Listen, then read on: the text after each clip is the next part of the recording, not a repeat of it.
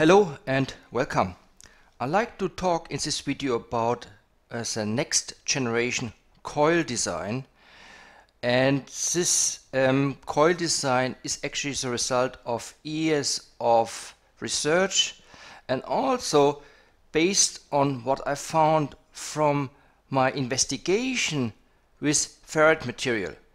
So this information I did provide is technically not new. We know that ferrite has specific properties, but not only ferrite, any material which is influenced via a magnetic field. That can be copper, that can be aluminium.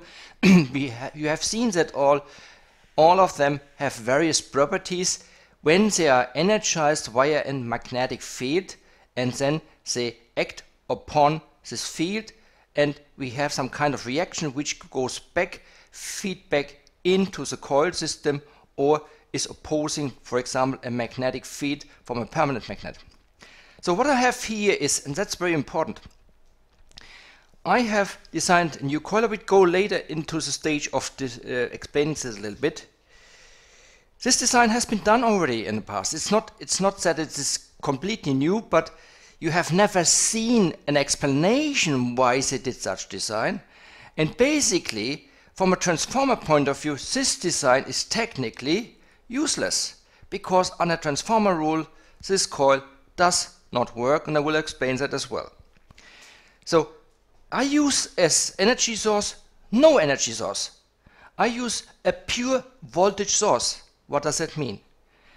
So I use still this circuitry because it's quite convenient, but the circuitry will not be connected to any kind of power source. We are using the signal generator here in high impedance mode. That means I get a pure voltage of 5 volt. The principle, you can look it up, is called voltage bridging. Voltage bridging means that I use a high impedance source or signal and drive it into a low impedance load. Our coil here is a low impedance load. Our signal is a high impedance source. So we have 5 volt, it's a CMOS signal, and we have 1 million ohm high impedance on that signal. That means it gives me a maximum, if we talk about power, right? If we talk about power, what power can be actually transmitted? Technically almost zero. In fact, from Ohm's law, we know that 5 volt can, with an impedance of 1 mega ohm, can deliver a maximum of 5 microampere. 5 microampere. If we multiply that with the voltage of 5 volt, we get 25 microwatt. So that is the power we are putting into the system to take that into consideration. Now, we have done that before. I want to demonstrate that actually this voltage source cannot drive an LED load. Something about the LED load is also very important for you to note, and there are some other examples I will give you in a minute. LEDs are unidirectional. That means they can only sink source power if the current goes in a correct position into the LED load. Otherwise, they can't sink. Otherwise, they don't illuminate. They behave like a normal diode. If the voltage flow or current flow is in the wrong direction, there is no current flow at all. That means we are using technically with an LED only half of the wave in an AC circuit, if that makes sense. So if we take our sine wave signal here, as you can see here, we have a square wave at the moment 53 kilohertz. That's, for example, at 5 volt, and we getting out, of course, the RMS value is 1.5 volt, and the half wave only of the signal, if we go through, would be 2.5 volt. But because we have a voltage drop, bear in mind it is still a sinking source. It will drop the voltage. It drops the voltage, and that's what I measure on a capacitor, to 2.076 volt. 2.076 volt is for my 5 to 6 volt load not enough to illuminate it. So what can we do to use this voltage source to illuminate it? You have seen that in the past we can use Tesla coils, but Tesla coils are also lousy in converting energy, even if it's a low voltage source. It is possible, yes, but it's still lacking. And what it lacks, I will explain at a later section in this video what I mean by that. So I can scroll through here to the frequency. It doesn't really matter. Sorry, doesn't really matter. It stays as it is, and it doesn't change at all. And you see here, we have no benefit at all. If I go very fast up, nothing will change. We stay in that value. It will not illuminate the load. Now, you remember this coil? This is a Nano Pam Coil. That was the one I was using in my experiments before, and did demonstrate to you that that has very special properties. This coil is produced or designed with two materials. It uses Nano Pam. It's a nanocrystal and has also a matte glass in it, like the other cores as well. So it has two different ferrous or iron-based materials in it, in different consistency. One is amorphous, it's a liquid form, it's not crystalline, matte glass, and the one is crystalline as Nano Pam, but the crystals are so small that they don't produce any resistance to or create any eddy current or hysteresis. So they are ideal technically, but they are iron-based. What we have on this coil is technically, okay, in the first glance, it's an air coil, so it wouldn't help us at all, but it is actually not, and I will go later on to the stage to explain what that actually is, what I did actually build here. So now after I connected here, as you can see, I connected here only from the signal generator, the signal. I will now connect here this transformer into just normal LED transformer driving circuitry, where I use a primary winding to the secondary winding, which is 1-to-1, as it is 1-to-1 over here, and try to drive this load now. I have now connected this coil to the circuitry, so we're using the primary winding or whatever winding you want to use, because it's a 1-to-1 coil. It doesn't really matter. Only very important is to note that you have to use the correct coil position, or the correct one, which is marked with a red dot, which is then the one for which you are connecting your positive lead of your voltage or power source if you want. So this one is creating, so you see this curve has changed, and we see here the back EMF or the curve which is losing. We are at 500 microwatt currently, and we are going to close to 5 volt.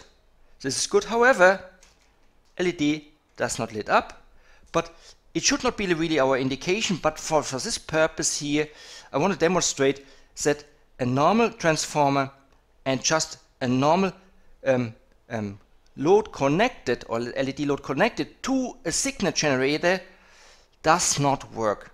It cannot produce anything. And I can scroll here through the frequency, and here if you want, yes, we get a little bit more higher out here, but it's only the flickering here.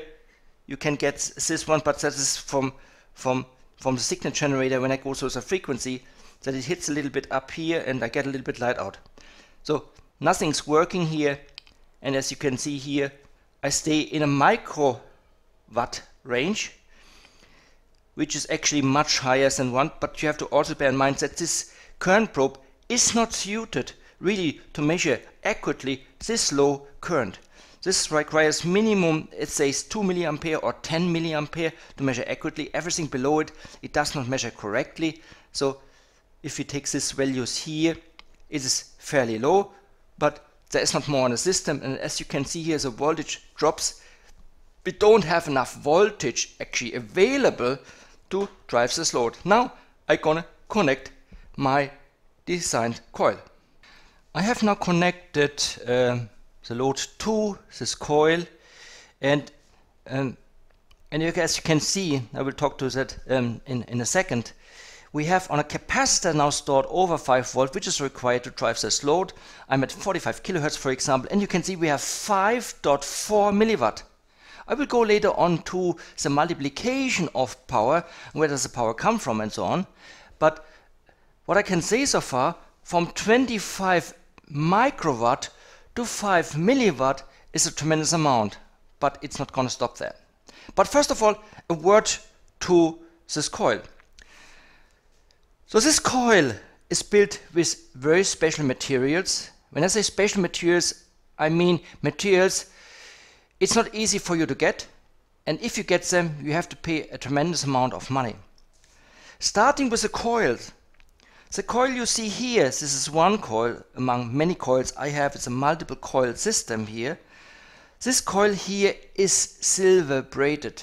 It has silver core inside of it, and this is 120 meter, for example, and it measures not even 2 ohm resistance. So it's very, very low in resistance and so on. It is also not really an air core. It contains ferrous materials, but again, this material I use in here, and I don't use ferrite rods or cubes or slabs or whatever you want. This core is empty, as you can see here. There's nothing inside. There's a special material you can buy. It is extremely expensive, but that was a material I was using. I was actually looking for many years. I tried various materials to improve the permeability of Tesla coils. And that's a different subject. I will go into that in a later stage, where I show how we can improve Tesla coils actually for the wireless energy transfer. But for the sake of argument, let's just say I use this material. I used a couple of them, wound this one on this core. This is just a normal plastic pipe you can buy in any DIY store, and then use these various coils in various directions, various materials, various strengths, and so on. So another thing you have to know, you don't use this as a standard transformer. A standard transformer would use, let's say, a 1:2 winding ratio between primary and secondary. We have here 1:1 ratio, first of all. Second of all, I don't create a direct connection between primary and secondary. What do I mean by that? What I mean by that is that I use single wires. As you can see here, I use a single wire, and you can imagine that I use the same coloring here. Technically, this is the same coil, and here black, this is the same coil, and here is a silver braided coil. It's another coil. So I don't use them. So we have technically one wire connected, and we are using one wire to create this kind of output to our load. Now, I want to show you something very, very interesting. So just to make sure that you see, here there's nothing connected. What I connected here on this one is only the DMMs, and I can measure the voltage on the capacitor. The system is highly sensitive to stray capacitance because it is technically very close to an air core, but we can influence, that can be influenced by that as well. That needs to be really shielded in a working environment. Having said that, magnets don't influence to a great deal this coil, so I can use magnets inside. It shifts slightly, yes, but not to a great deal. So that's good news. Now I make some other configuration here, and I will go up in a frequency and show you the real magic happening. Now I just increased the frequency to 9.5 megahertz, and I will not go through the great detail, but I connect various coils to each other. Still there is a single connectivity, but what you can see here, and that is a different subject which has been used and is in use for all transformer circuitry. We are talking about a power factor. What is a power factor? A power factor is helping you to align current to the voltage, and actually using the unused current in a different cycle of the negative cycle of a sine wave to store in a runtime capacitor to provide it then to the transformer or to a motor in order to have a higher efficiency. So that would be a stored energy in a runtime capacitor, which actually then provides then a better efficiency to a motor or transformer, which is then measured in a term called power factor. You can look it up. So the power factor is very, very important, especially for driving LEDs. And here, as I said, we are using only partially of the waveform LED. Here I use only a small part of the waveform which can be used actually to illuminate this load, but that's not relevant.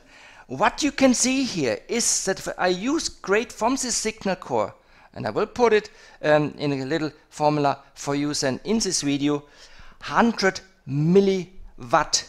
100 milliwatt from 25 microwatt. I will do the math for you.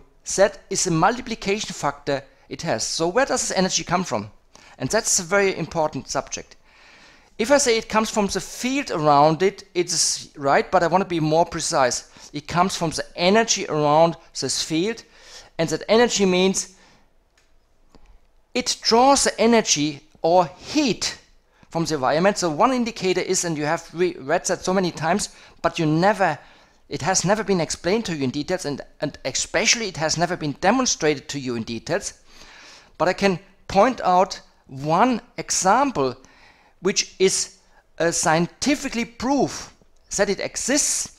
MIT did conduct a test with low power LEDs and was able to create more light output than energy put in. And they also could measure that the LED, we're talking about picoampere values here, it's a very, very low energy value, but they could measure actually a decrease in temperature around that LED, where the LED did absorb the energy from the environment. It's not a bad thing. Look about all the systems where we produce so much heat and we have to get rid of heat.